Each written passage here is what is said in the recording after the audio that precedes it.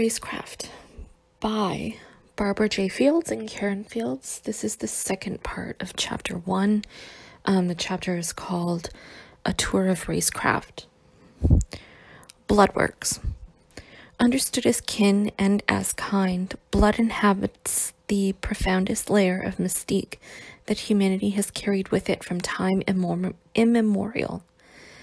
As a natural substance, blood is far older than the mystique and entirely independent of it. When Karl Landsteiner described the A and B antigens in human blood, he solved a puzzle: why transfusions helped some patients and killed others. That decisive work, for which he was awarded the Nobel Prize in 1930, revealed natural blood's own profound layers and biochemical properties, moving parts that have nothing to do with human groups. The scientifically established universal truth, declared the anthropologist Ashley Montagu, fuming over the Nazis' efforts to read the evidence otherwise, is that all human beings, no matter of what creed or complexion they may be, are of one and the same blood. By contrast, metaphorical blood can dispense with the moving parts of natural blood, and has always had everything to do with human groups. When nature made room for human society, human beings made room for nature in society. And blood made in society by human beings has properties that nature knows nothing about. It can consecrate and purify. It can also profane and pollute. It can define a community and police the borders thereof. Natural blood never does that sort of thing. It only sustains biological functioning. It is to perform metaphorical tasks. Human beings must carry out those tasks on its behalf. This, Nazi scientists did in imagining blood type B, found somewhat more frequently among Eastern Europeans and Jews than among non-Jewish Germans, to be a marker of the darker Asiatic races. Eventually, they claim to have devised a blood test for non-Aryanism. In 1946, as thoughtful observers drew lessons from World War II, Montagu dissected the popular belief that underpinned race, the belief that blood is equivalent to heredity, determining the quality of the person in his or her social as well as biological status. He numbered such ideas among the oldest surviving from the earliest days of mankind. Finding beliefs about blood implicated in the desolation of the recent war and genocide, Montagu reflected on the persistence of those beliefs in the 20th century, despite well-established scientific evidence of their fantasy. He was not talking about the uneducated when he lamented that the thoughts of the great majority are controlled by words, verbal habits, while only a minority of people control their words by thoughts. Indeed, Montagu unwittingly illustrated the power of verbal habits by his own incomplete break with the folk notion of race. Blood in the form of words and verbal habits has proved to be an adroit stowaway. It crashed the celebration of Inauguration Day 2009. We have a first biracial president, the website of Project Race exulted, adding that even if Obama identifies as an African American, he cannot deny DNA. Turbulence is inevitable when the concepts of modern genetics fly in the wake of folk notions. What can it mean to deny DNA? If spelled out, the statement becomes unintelligible. Even if Obama identifies as an African American, he cannot deny deoxyribonucleic I can't pronounce it. Deoxyribonucleic acid. Substitute blood, however, and notice that it is instantly intelligible. Even if Obama identifies as an African American, he cannot deny blood. The scientific concept DNA has slid into a spurious synonymy with blood, the ancient metaphor of kinship and descent. When equated to DNA, blood resumes its prehistoric character. Only as metaphor may one speak of black genes and white genes, or of white and black blood. But once invoked, the metaphor launches a logical program of its own. If blood is synonymous with race and DNA is synonymous with blood, then DNA is synonymous with race. Although spurious, that synonymy engages a powerful logic in its turn. Invoke a race and the notion of a distinguishing blood stands to reason. In the folk lexicon, that is precisely what race means. Invoke a disease and a race and disease equation becomes plausible, as it did for the illicit research travelers to Juarez, mentioned earlier. If the race and disease equation does not work, a subprogram about disease process clicks on, as when researchers devised the infamous Tuskegee syphilis experiment to test the belief that syphilis killed black and white patients differently, though the test involved black subjects only. If the subprogram about race-specific disease process stalls for want of data, the input of a drug defined as race-specific can easily restart it. The power of this ancient metaphor reveals itself fully when news articles identifying a genetic basis for this or that medical condition are read, and even written, as if genetic and racial were one and the same. At that point, gene is no longer a scientific notion. It is a folk notion traveling incognito. The equation of genetic with racial slides into research, as reported in a 1990 New York Times article headlined "Uneasy Doctors Add Race Consciousness to Diagnostic Tools." One treatment for severe episodes of sickle cell disease, an inherited blood disorder that mainly affects blacks in this country, involves giving the patient blood transfusions. About 1/3 of these patients develop antibodies against foreign proteins in the donated blood, which makes it very difficult to find compatible blood for subsequent treatment. Researchers determined that 82% of the antibodies produced by sickle cell patients were against 4 proteins commonly found in blood donated by whites, and suggested that the complication was partly a result of racial differences. Even a cursory examination of the evidence proves that what the researchers identified was not a racial characteristic. Among Afro-Americans, a minority exhibits sickle cell trait. Of that minority, a further minority develops sickle cell disease. Of that minority, 1/3 produced the antibodies in question. In other words, the antibodies occurred in a minority of a minority of a minority of Afro-Americans. Why call something a racial characteristic that is neither racial nor characteristic? And what if the researchers' sickle cell patients, also black and also recipients of blood from white donors, who, when transfused with what the researchers call racially unmatched blood, did not produce the same reaction? By the reasoning at work, race retained its explanatory status as a cause, even though it failed to account for the outcomes of 2/3 of the patients. Calling genetics racial simplifies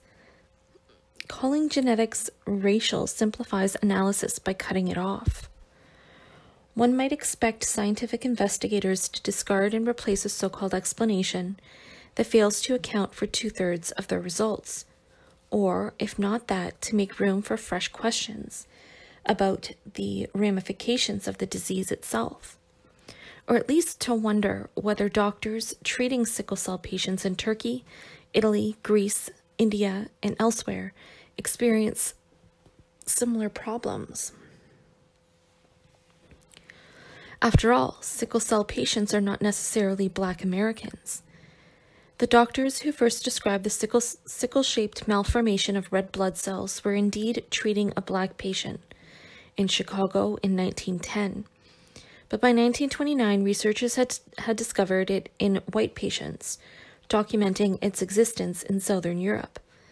In 1946, researchers in Tarsus, St. Paul's birthplace, finding sickle cell sufferers with light hair and green eyes, remarked, "Negroid features were not observable in any of the patients."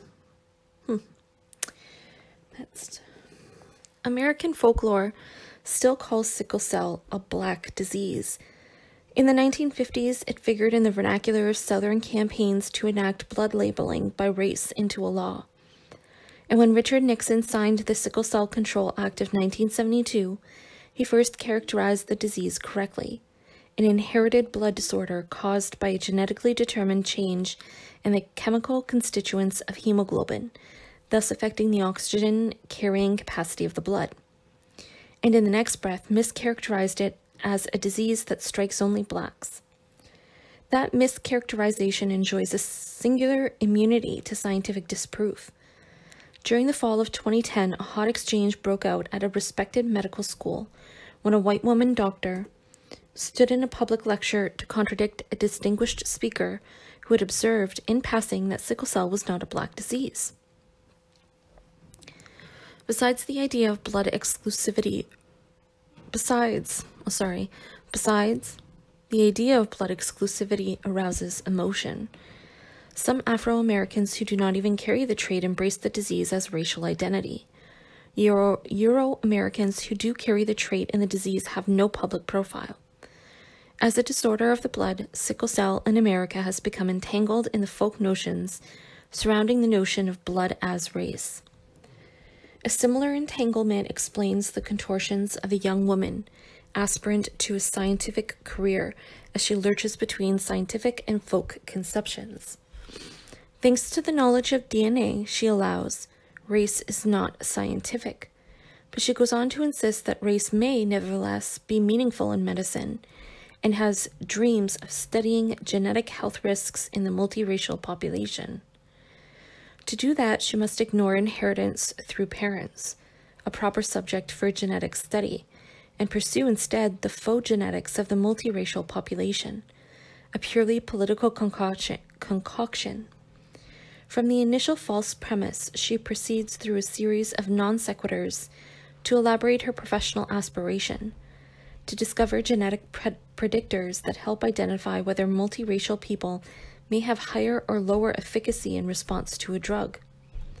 If she means higher or lower compared to, supposedly, unmixed persons, she has reinvented pure races, the core fiction of bio-racist thought, and in identifying the offspring of mixed parents as a multiracial population, that is, literally sui generis, different from both parents, she has rediscovered a core fiction of folk racism, unnatural neo-humans. It must bemuse any Martian who may be monitoring Earth from a distant outpost to find intelligent life studying nature, learning something about it, and then blithely discarding the results. Laypersons are not the only ones who, like the young woman, conjure with metaphorical blood. Most scientists learn to think within the metaphor long before they learn to think outside it. As scientists, about actual blood might not even a scientifically literate person, upon reading Decode Genetics disclosure about Dr. James Watson's genome, have offhanded something like, "To look at Jim Watson, you never know he had black blood." That sentence is really confusing, and I feel like there must be a word or two missing. But anyway. And of course you would not. Precisely the fear of not knowing has long amplified the dread of miscegenation, a dread that even now, as President Obama has put it, evokes a distant world of horsewhips and flames, dead magnolias and crumbling porticos. William Faulkner captured the dread and the blood fixation behind it in his novel Light in August in 1932. When a mob castrated Joe Christmas, the pent black blood seemed to rush out of his pale body like the rush of sparks from a rising rocket. Upon that black blast, the man seemed to rise soaring into the townspeople's memories forever and ever. Black blood exists only as metaphor. Faulkner's genius was to convey the metaphor, not by inventing a further metaphor, but literally and realistically. The members of the mob saw and remembered physical evidence that seemed to corroborate what, in fact, they saw only with the mind's eye. Their own actions created evidence, not of Joe Christmas's ancestry, which they never ascertained, but for the blood is race equation. The black blood drove him first to the Negro cabin, and then the white blood drove him out of there, as it was the black blood which snatched up the pistol, and the white blood which would not let him fire it. It was the black blood which swept him by his own desire beyond the aid of any man, swept him up into that ecstasy, out of a black jungle, where life has already ceased before the heart stops and death is desire and fulfillment, and then the black blood failed him again. This extraordinary metaphysics, which Faulkner ascribes to a Southern community circa 1932, animated the Frederick Douglass obituary of 1895, and updated itself in 2009 to kidnap a young woman's precious dreams of work worth doing. A similar metaphysics led to a clash between natural and metaphorical blood under the Nazis' Nuremberg blood law of September 1935. The law forbade blood mixing but said nothing about transfusion. An unsettling practical question rushed almost immediately into that silence. A Jewish doctor had used his own blood to give an Aryan patient an emergency transfusion. Having a compatible blood type, he saved the Aryan's life. The question was, did the life-saving blood reclassify his Aryan patient? On October 19th, a certain Professor Loeffler, highly placed in the Racial Political Bureau of the National Socialist Party, dismissed any such suggestion as sheer nonsense, a product of mental confusion due purely to the figurative use of the word blood in the sense of heredity. But the law which spoke of defilement, that is, profanation, possessed not confusion, but terrible ritual clarity. By definition, a profanation alters something or someone instantly and absolutely. In the paradigm case, from life to death, as both a scientist and a Nazi official, Loeffler had his boots in both natural and figurative blood. Therefore, the Jewish doctor's donation of natural blood saved an Aryan life, while his donation of figurative blood justified his being sent to a concentration camp. During the war, donors were compelled to prove their Aryan descent. To the real-world models of Faulkner's Mississippians, such a regulation would have seemed entirely justified, never mind the likely cost in lives. In the words of a Louisiana politician of the succeeding generation, when his state's blood segregation law came under attack, I would see my family die and go to eternity before I would see them have a drop of black blood in them. The War Department appreciated the tenacity of such beliefs. In 1940, the United States, not yet in the war, was aiding Britain through the Plasma for Britain program, and calls went forth for blood donation to save victims of the Blitz. Despite the urgency, some questioned the propriety of sending Negro blood to the British wounded, and even turned away black would-be donors. Their noise accompanied the work of Dr. Charles Drew, an Afro-American surgeon and expert on blood storage, who built and directed the program. His close colleague was Dr. John Scooter, a professor at the Columbia University College of Medicine and Surgery who, 2 years earlier, had chaired his doctoral dissertation on blood storage. Drew had taken leave from his post at the Howard University College of Medicine and deferred his dream of training surgeons there. In New York, he worked with the racist drumbeat ever at his back. As the United States readied itself for war and the Red Cross blood bank's preparations became more urgent, the War Department silenced the drums. It ordered segregation of the blood supply for what it called reasons not biologically convincing, but commonly recognized as psychologically important in America. Indefensible from any point of view, declared Drew, who after returning to Howard University took part in the fight against the exclusion of black people from donating blood. If wartime sacrifice was every citizen's duty, then giving blood was every citizen's right. The campaigners won the point after a fashion, but the victory gave rise to blood labeling by race. The fight and its outcome soured Afro-Americans on blood donation for years thereafter. Scooter, who took over after Drew's departure, presided over the logistics, sane and insane, of managing America's stored blood in the war emergency.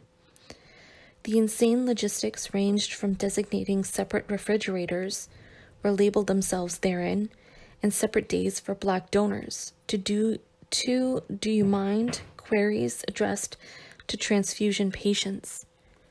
Landsteiner settled in the United States since 1922. Must have felt like an extraterrestrial. Not until 1950, the year in which Drew died tragically, did the Red Cross announce that it had stopped the practice of segregating blood. John Scudder added his own chapter to the ancient metaphysics of blood. At an annual convention of black bankers in 1959, he and a Canadian colleague unveiled a new philosophy of racial blood that supplied the blood-race equation to blood transfusion. Among other things, the new philosophy held that transfusion could be made safer by recruiting donors from the recipient's own race. By giving advanced telephone interviews, Scudder promoted press attendance at the meeting and thereby stoked a national controversy. A New York Times headline homed in on Scudder's key point. Blood expert says transfusion between races may be perilous. In the midst and in the wake of that controversy, some southern states debated laws to require labeling or to prohibit transfusion between black and white persons. Dr. W. Montague Cobb, Drew's colleague in the National Medical Association, immediately invited Scudder to submit to the association's journal a concise statement of his premises and evidence for review by scientific peers, a step Scudder had until then skipped. Scudder's argument, later reprised in his symposium in the Journal of the National Medical Association, rested principally on two cases. In the first, testing the blood of a white veteran who was being prepared for open-heart surgery had revealed an atypical antibody.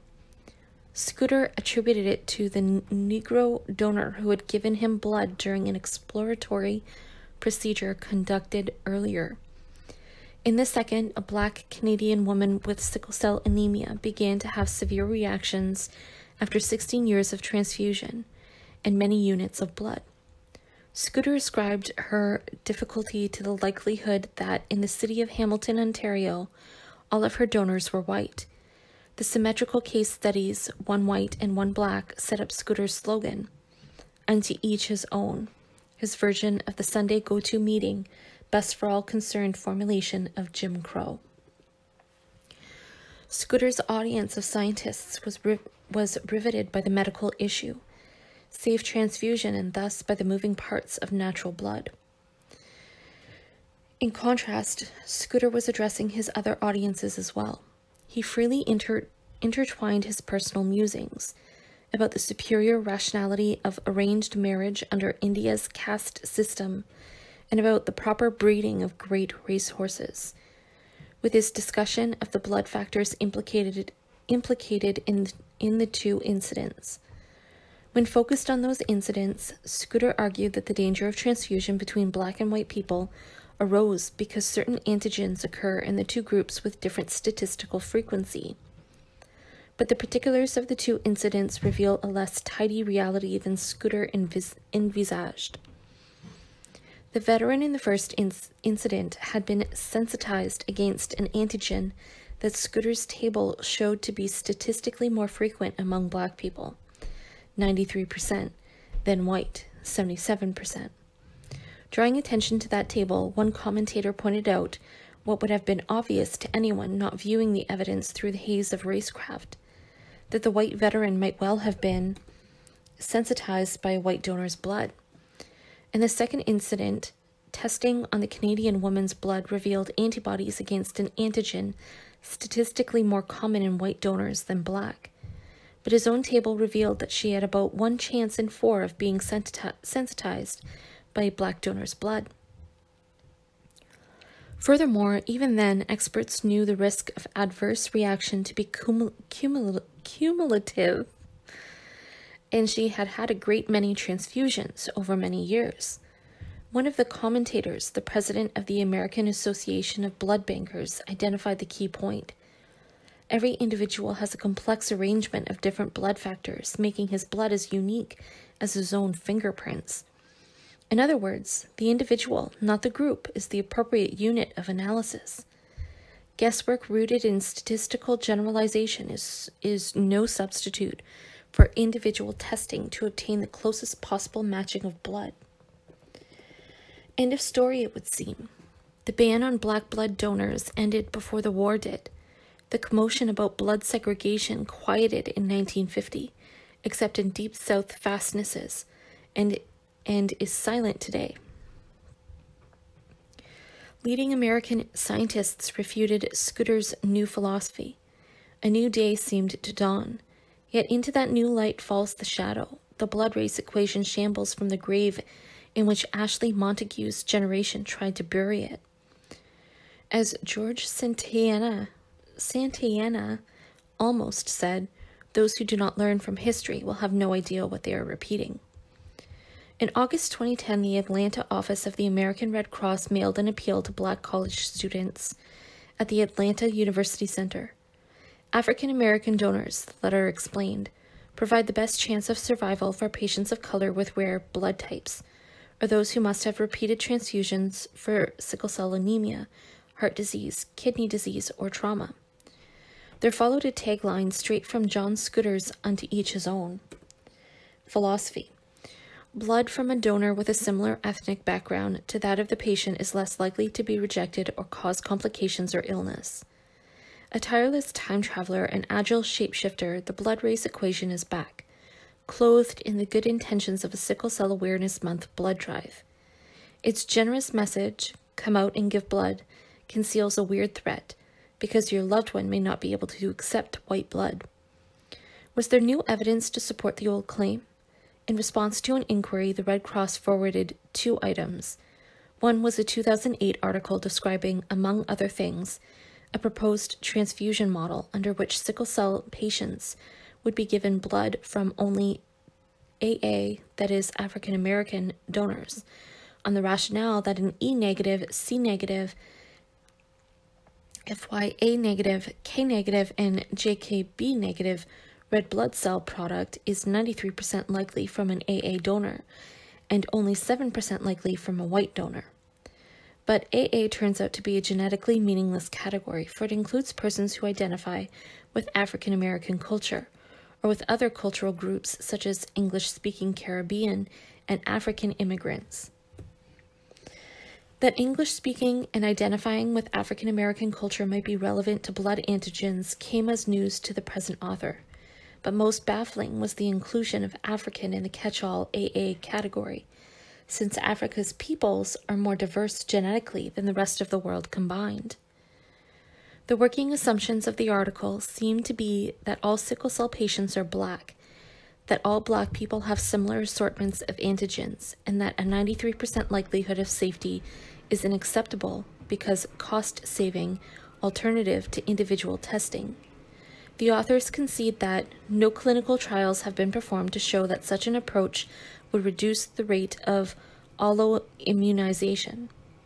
Still, a question arises whether an ethical review board would approve research founded on what amounts to a bet that, when the trigger is pulled, the hammer will fall on an empty chamber 93% of the time, and on a bullet in the other 7%. What would a consent form for participants in such a study look like? The other item that the Red Cross offered was the study of sickle cell patients discussed above, notable for its partly racial causality that proved irrelevant for 2/3 of the patients, and for the reappearance of Black blood in modern camouflage. Equally notable is its talk of matching blood by race or antigen, that is, by either a census category or a natural substance.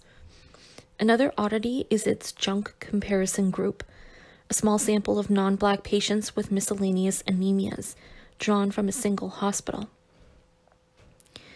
The disinterment of that antiquated study prompted the present authors to read it along with the correspondence it provoked at the time. A group of doctors from Spain calculated the rate of mismatched red cell antigens from data provided in the original article. They concluded that racially mismatched blood would not be the cause of the high alloimmunization rate in patients with sickle cell anemia. A correspondent from Memphis wondered why the authors took for granted that the prevalence of antigens would vary more between white and black populations than within those populations, when their own evidence showed the prevalence of the C antigen in the white American population, ranging from 68% to 83%.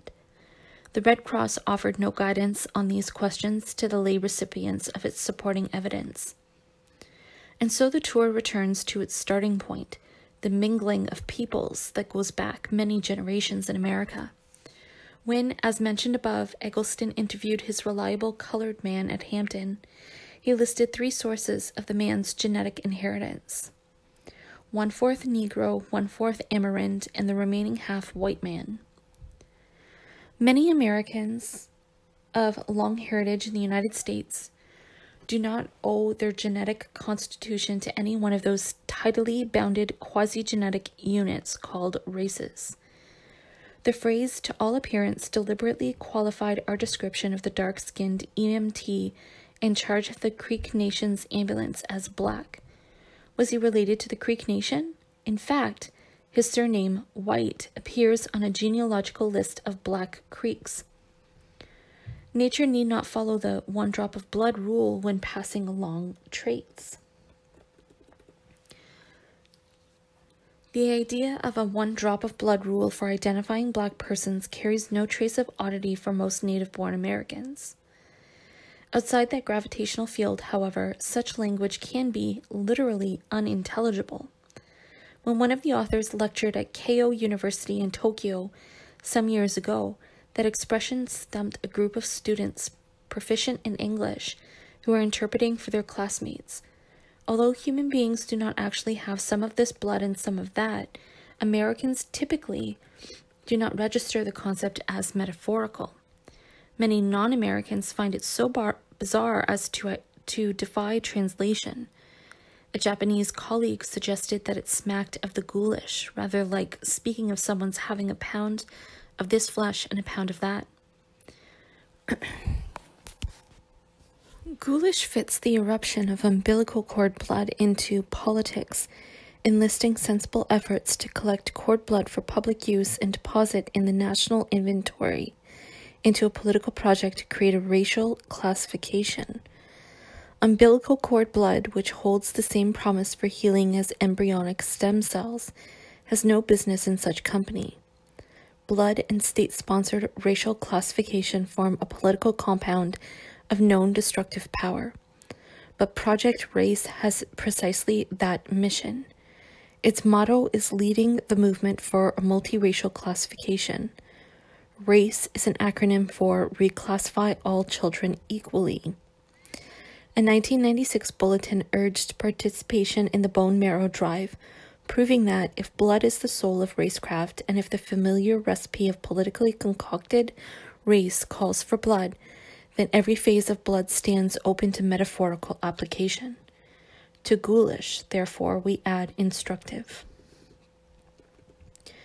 Not all groups that might be thought akin to Project Race, however, have traveled the same road, set the same goals, or reached the same conclusions. The logic to be examined now pertains to that organization and is not necessarily representative. Even Project Race did not begin with blood. It launched itself with the claim that the new census classification would help to prevent mistaken diagnoses and thus save lives.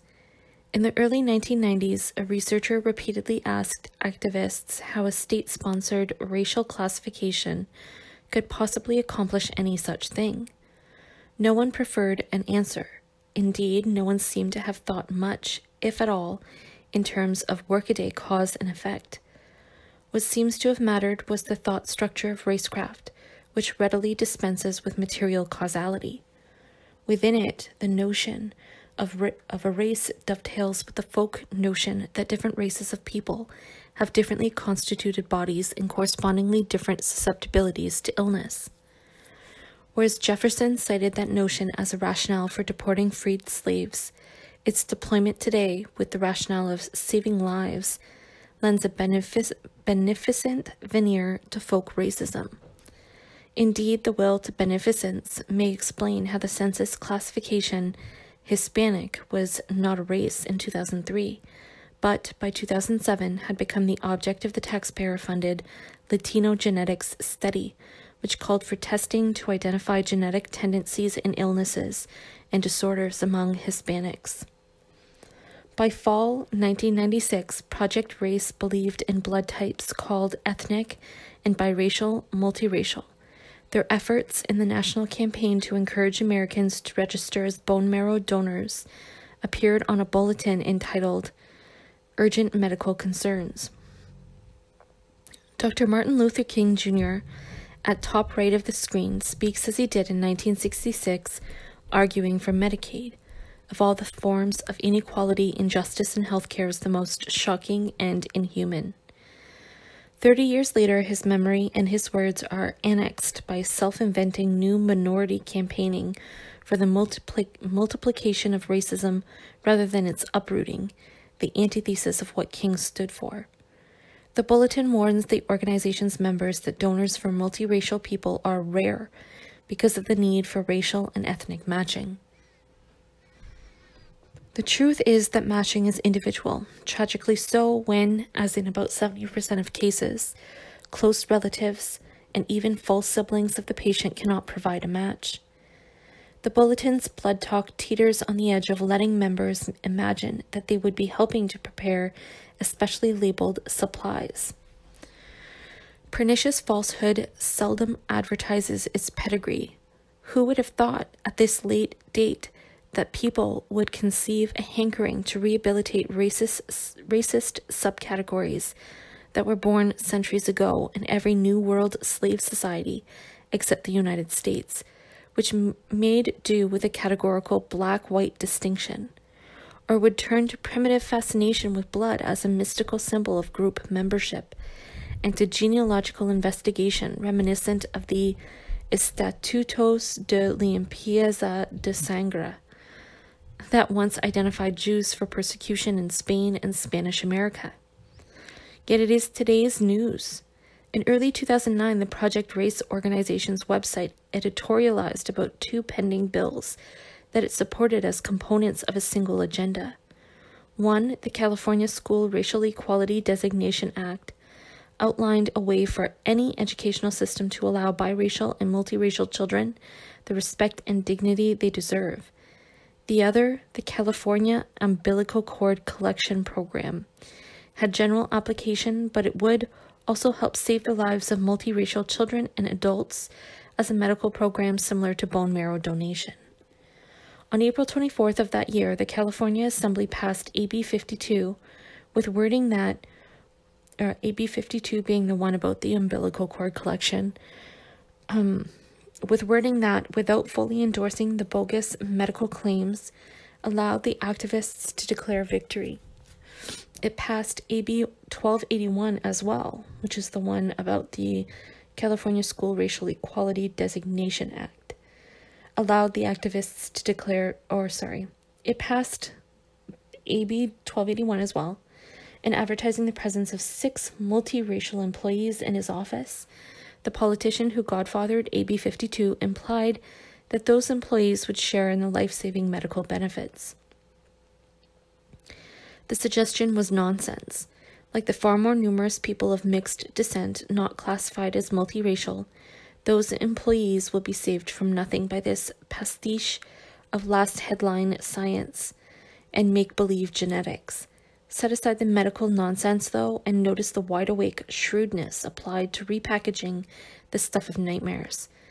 This purposefully encoded, politically deployed racecraft serves as a reminder that what depends on imagination and action is more flexible than nature, and has the power to create a quasi-nature more convincing than nature itself.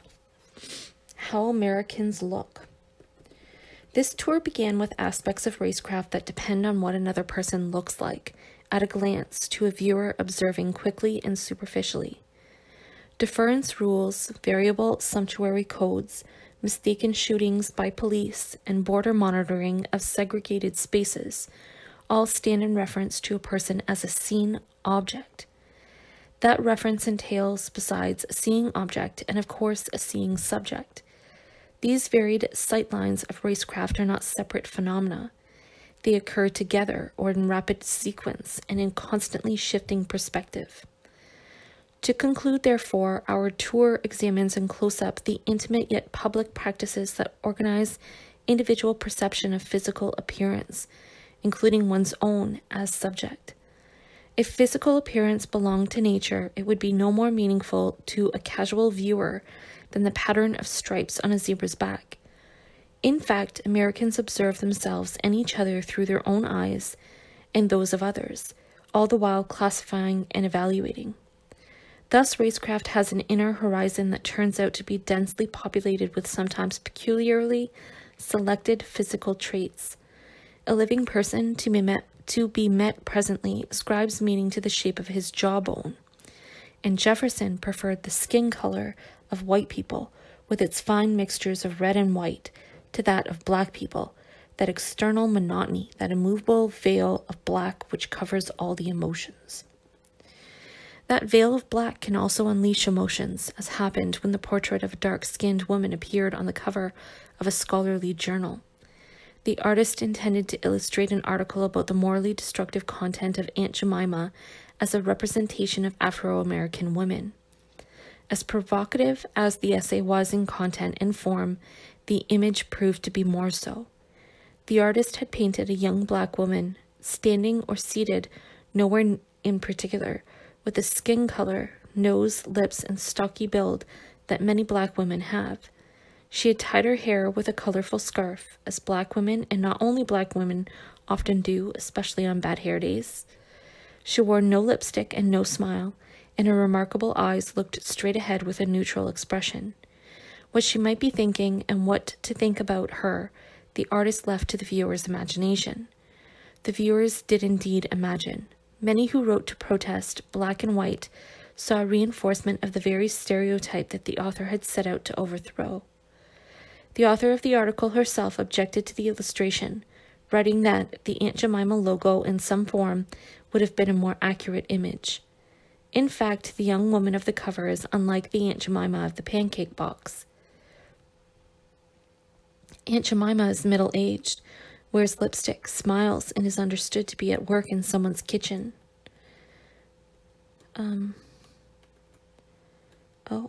So what sparked the commotion? One correspondent hinted at a truth that the others avoided, that the artist's unsmiling young woman was too dark-skinned to refute the caricature. To succeed, though, a racist caricature must have the viewer's assent to its point of view. Neither the pancake box image nor the portrait can mark dark skin in and of itself, hard to look upon. The viewer must bring that reaction to the picture, or, for that matter, to a real person. Physical features simply are what they are, but they are also what they can become in a workaday encounter, in a grocery line, taxi, country club, pool, and so on, or indeed in a police operation like the one that ended in tragedy when a white police academy graduate killed his black classmate, having failed to recognize him. In that dreadful instance, split-second judgment explosively merged a person with a stereotype. That judgment exposed parts of racecraft's inner horizon that inhabit perception itself. Our tour ends on an internet site where Americans can be overheard thinking aloud about perception. Does physical appearance register ancestry, and if so, how? An undecided question appeared at answers.yahoo.com in April 2008, at the height of that year's presidential primary election. Why do Caucasian people have ethnic traits sometimes? We neither analyze nor edit the responses, but simply note that most respondents posed further questions such as, do I look fully Caucasian in these pictures? I don't have a Hispanic-like jaw, I have a Caucasian jaw. Why? Why is there full Hmong people with Caucasian features such as blonde, reddish hair, colored eyes, etc.? Are freckles Caucasian traits? The best answer to the last question decided by vote was no, it's not, for which its contributor, Bad Habby, offered proof by signing off as Black Enrican with freckles. In mixed race people, why are Caucasian traits expressed less than the other races' traits? I'd like to understand why genes seem to be subordinate or submissive when they mix with another racial group. I've been curious about this for a long time. Why do Caucasians have a wider range of physical traits like hair color and texture and eye color than other races? A reply from overeducated redirects the conversation. Maybe because all these white supremacists, although I'm white, are wrong in thinking the Caucasian race is a single pure race. Maybe the Caucasian race is a little more mixed up than they'd like to admit. 3 months later, an answer came from Richard Yo, who in the meantime had looked up Caucasian in a reference book. Here's the anthropology definition: of or being a major human racial classification, traditionally distinguished as very light to brown skin pigmentation and straight to wavy hair, and including peoples indigenous to Europe, Northern Africa, Western Asia, and India, no longer in scientific use. Therefore, he concludes, it covers a wide variety of people. It's to be expected that they would have a wider range of physical traits. Alongside this exchange, an unidentified questioner in the sidebar wonders, once you are born, can you genetically change your eye color or hair color genes? Taking up the subject of variation, 68 Charger suspected that we are the most mixed race, but have no facts to substantiate that claim. Maybe someone more knowledgeable than myself will. King of Sexytown rejoined, maybe we are all one race, and the range of physical traits is just that wide. Here speaks only humane. Let us go back to the beginning. Let's take Adam. Adam was created from the earth, from the lightest hue to the darkest, the smoothest to the roughest. We are children of Adam and Eve. Eve was also created from Adam, one of his ribs. So knowing that, in my opinion, it leads me to believe that we are all related. All races, regions, and climates can contribute for our more distinctive features, but the features of some race groups can come out at any time, in any race. I think it's God's way of reminding us who's in control. Just a thought. In his study of European witchcraft from the vantage point of 19th century Britain, W.E.H. Lecky sought to identify the moment when the idea of absurdity began to travel alongside stories of old women riding on broomsticks. The moment when the improbability of such stories could be felt, at long last. What seemed obviously true to his long-dead historical subjects seemed as odd to him in his day as it does to Americans of the present.